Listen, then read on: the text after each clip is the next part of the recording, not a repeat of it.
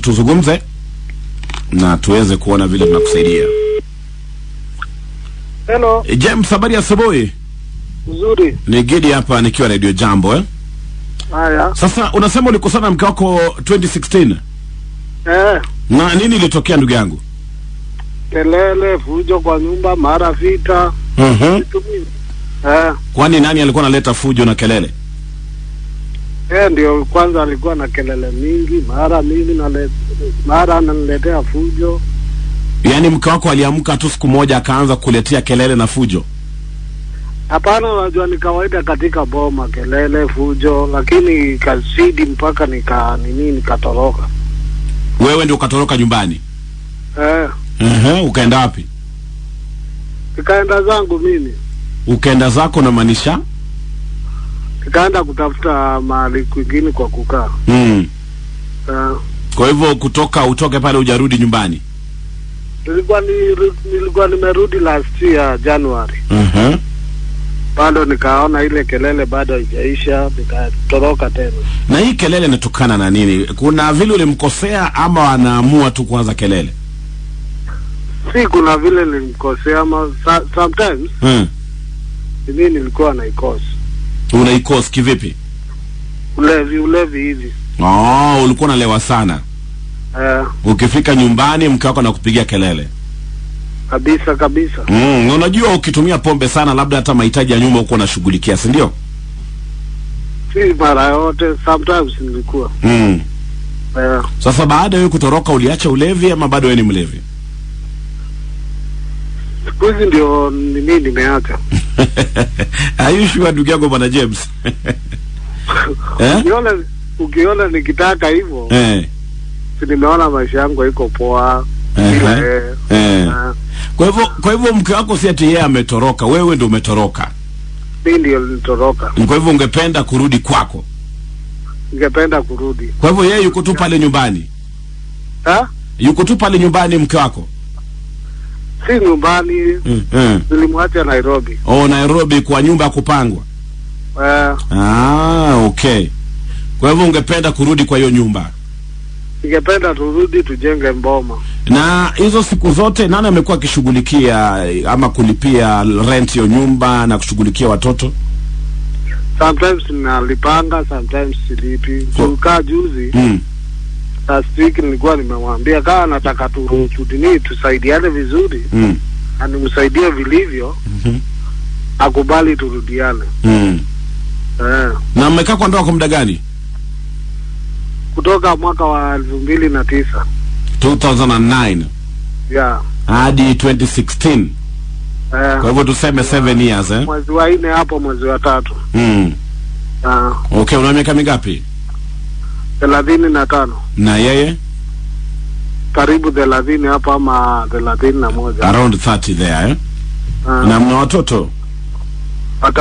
Watatu. Na hao watoto wote wako na mke wako Okay. Haya, hebu shikilia hapo kidogo tumpigie simu. Tusikie anasemaje na tuone kama mtaweza kudogo. Bwana James.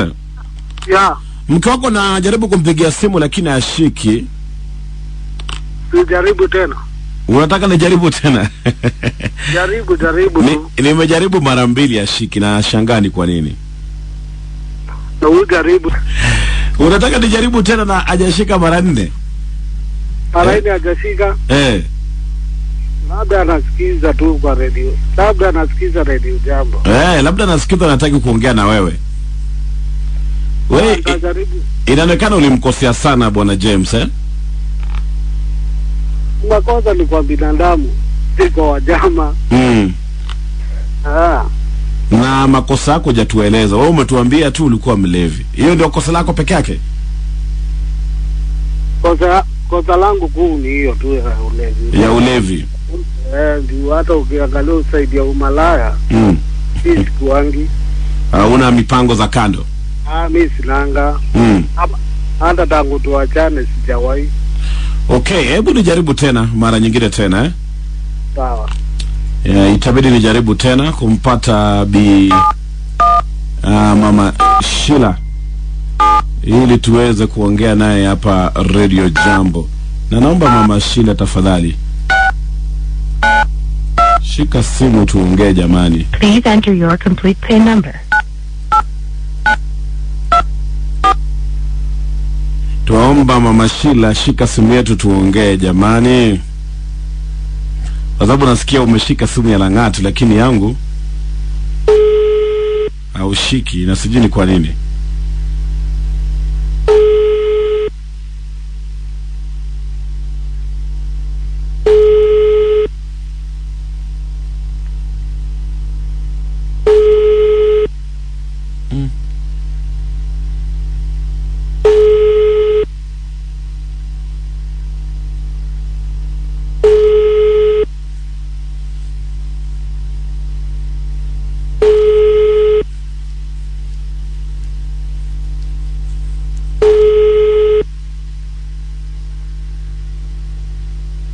The number is not answering. What? Please enter the number you wish to call and then press the pound key. Haya, inaonekana kwamba Mama Sheila hataki kuongea na sisi.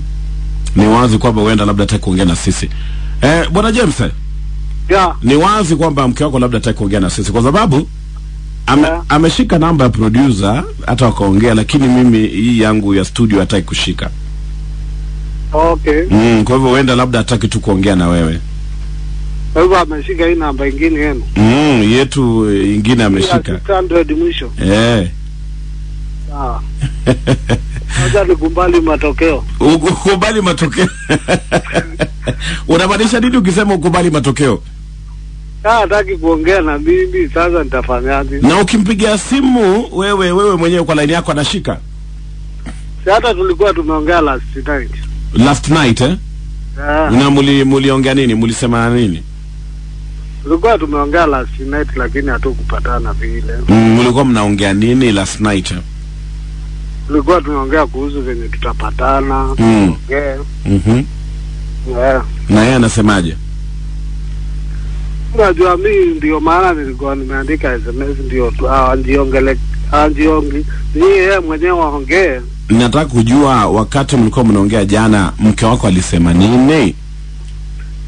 Yeye mwenyewe alikuwa anamwambia nitakaa tuongee. Akasemaje? Akaniambia hakuna shida. Walikwambia hakuna shida. Lakini ingekuwa mzuri sema mbele ya Wakenya wote. Kwani unaogopa atabadilisha nia ama msimamo? Anaweza badilisha. Imekuwa ikifanyika hivyo, yani kuna wakati mlikubaliana kisha baadaye akabadilisha msimamo. Lini? Ipo kawaida. Okay, na umechunguza kama labda hana nini mtu yote mwingine? Yaani mwanamume mwingine? Mimi sijachunguza, unajua mimi. Hiyo time sinanga ya kuchunguza mtu. Yeye mwenyewe ndiye anajijua vijana nini anaweza kaa. Lakini ukiangalia unaona bado yuko single, yuko peke yake. Naonanga tu hivyo. Sasa kaya angekuwa na mtu. Angenipigia simu tena. Na watoto wako huwa watembelea? Tara mwisho ilikuwa last year. Hii mwaka hatujaonana. Hata simu tunaongeanga na wao. Na wapatianga. Okay. Haya, sasa Bwana James, itabidi sasa labda tupatie tu wanajambo nafasi waweze kupatia ushauri ili uweze kujua hatua ambayo utachukua baadaye. Kwa hivyo asante sana kwa kuongea na Radio Jambo. Hata mimi nimeshukuru sana Bwana Gidi. Asante sana.